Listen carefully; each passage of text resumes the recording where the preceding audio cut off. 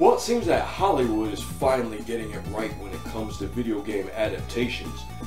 I mean, Sonic the Hedgehog was a runaway hit, the last biggest movie before the Rona invasion happened. Mortal Kombat, which is coming out April 16th, the trailer alone got people hyped up.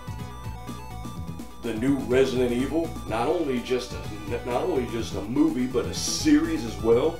I mean, the new poster for the new movie got all the names like Chris Redfield, Leon S. Kennedy, Claire Redfield, all that. That poster speaks volumes. That poster screams, Alice don't live here no more. Because let's be real, the Paul W.S. Anderson Resident Evil movies were trash. Yeah, I said that. But to Hollywood execs, directors, executive producers, etc., etc., it was all about the almighty dollar. And they didn't really care about the source material, let's be real. They just wanted to do whatever it took to make a dollar because they knew people were going to see anything with the name of a video game slapped on it. Dating all the way back to the early 90s, Double Dragon, let's be real, was one of the worst video game. No, take that back. Outside of anything Yui Bowl directed, was the worst video game adaptation of all time. The only good things that come out of that was, you know, Alyssa Milano came out unscathed, and the dude that played Jimmy Lee is now on Iron Chef America. Yeah! That's a pretty good gig. And then you have the Street Fighter movie, Raul Julia's Last Hurrah. And let me tell you something. He went out with a bang as M. Bison. Of course! Man, Raul Julia was just another actor the world wasn't ready for. But you know, I one time considered the Street Fighter movie, Jean-Claude Van Damme playing an American soldier, a god-awful movie. But after watching Street Fighter Legend of Chun-Li, I actually went back and watched the Van Damme Raul Julia Street Fighter movie, and I was entertained by it. Street Fighter The Legend of Chun-Li was so bad it made me go back and watch the old Street Fighter movie and like it. Crazy. Now, what's funny is, you would think a lot of video games based on movies, you know, like Super Mario Brothers, would get a video game adaptation based on the movie. I mean, that would be hilarious, playing as a digitized Bob Hoskins as Mario in a Super Mario Brothers the movie, the game. Probably for the Super NES. Honestly, I would have bought an SNES for that a lot sooner before Donkey Kong Country. But to the point, I want to talk about two bad, yeah, I still think the Street Fighter movie is bad, two bad video game adaptation films with good video game adaptations. I'm talking about Street Fighter the movie, before you click away. I'm talking about the arcade version, not the shit PS1 and Saturn version that tried to be too much like Super Turbo. And Double Dragon Neo Geo, which despite being based on the movie, was very anime. Let's discuss. So the Street Fighter movie was released in 1994. Street Fighter the movie, the game, was released in 1995. In June, to be exact. Around my 11th birthday. Isn't that awesome? I remember going to the Fun and Games arcade. It was maybe my first or second time at the Florida Mall, because we had just been living in Florida just shy of a couple months.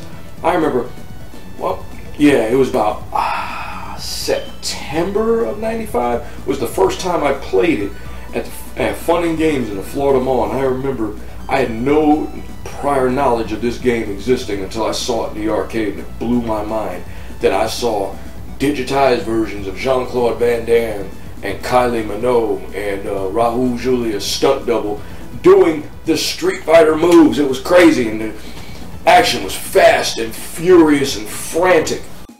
Just like your average, normal, everyday, digitized fighting game based on a movie that just happens to be based on a game, you have backgrounds that are inspired by the movie. Well, hell, they're taken straight from the movie. And you also have scenes playing from the movie, you know, in backgrounds such as like screens and other things, you know, other ways they can take scenes from the movie and put them in the game, just in case you forget that this game that you're playing on, that was based on the game, was based on a movie that was based on a game. While I do claim that this game is fast and frantic and fun, of course it does have its problems. That being the controls. At times, they aren't as responsive as you would like, so you have to make sure the inputs are slow and steady. Yeah, I know that sounds weird. Inputs are slow and steady in a game that's fast and frantic, but believe it or not, it does work that way. That isn't necessarily a good thing, because most players concentrate more on doing the move than they do fighting the battle, and that can cost you in the end. Street Fighter the movie, the game, was eventually adapted into two terrible home console ports, both on the Sega Saturn and on the PlayStation. Both games were very lazily done. There were a couple of characters who appeared in this game who didn't appear in the arcade version. It tried way too hard to be Super Street Fighter 2 Turbo. So we ignore that one and we talk about the arcade version. And the sad thing is about it, the arcade version gets a bad rep because of the home console ports. Nobody wants to bring up the arcade version because the home console ports turn most people off of the arcade version. Despite the fact that, you know, people in the 90s, when arcades were still thriving, would run into Street Fighter the movie and just bypass it because they played it on the home consoles first and thought it was the same exact game. It's a completely different game and it's a better game. So I suggest you get yourself a MAME emulator and check out Street Fighter the movie and avoid buying it on the home console.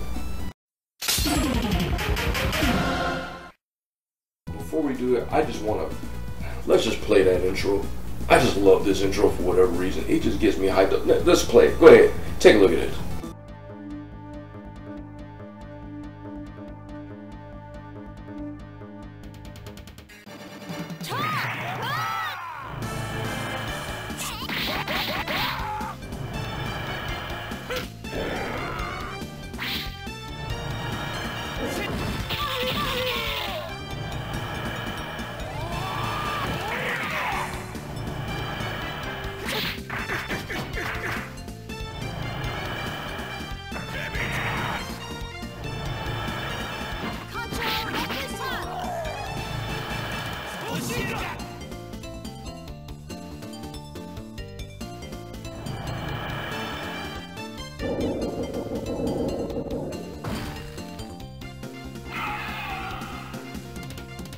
See what I mean?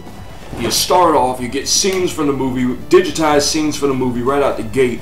You think you're gonna get something similar to Street Fighter the movie when it comes to like graphics and stuff. Nope, it's not digitized. It's straight anime. And the crazy thing is, this game plays very similar, except the speed is slower, and instead of 6 buttons, you got 4. It plays just like a Street Fighter game. It's probably one of the better fighting games for the Neo Geo. Yeah, I said that. It's one of the better. Yeah, because there are some pretty shit fighting games for Neo Geo. But I put this one up there. Now, unfortunately, the game did get mixed to negative reviews. That's mainly because they suck at it. I highly recommend Double Dragon for the Neo Geo. I highly recommend it. I think it's great. It takes what the movie did and corrects it. Funny thing about this game is that 5 of the 12 characters actually appear in the movie. Some of these characters appeared in other games such as Burnov and Duke were in Double Dragon 2, while 5 of these characters were created just for this game. But at least you have Duke Shuko as your final boss. I try not to talk about the movie because it's just so bad. I remember going to see the movie when I was a kid. Me and my dad went to see it and we walked out of it. Me and my dad walked out of Double Dragon. That's crazy. He paid, we went to see it, and we walked the fuck out. Yeah, but the game was great. I absolutely love it. So that's just me spewing on about 2 games that were turned into movies and had video game adaptations based on those movies that I feel are good. Now, if there are any other video game adaptations based on movies that were adapted from video games, you can leave it in the comments section below, because I'm pretty sure I'm missing some. If not, these are the only 2 worth mentioning. Alright, that's going to do it for now. Once again, make sure to like, share, and subscribe. Support us on Patreon. We are now on Patreon. The link is below. And once again, thanks for tuning in. And remember, the word can't does not exist. Brown out.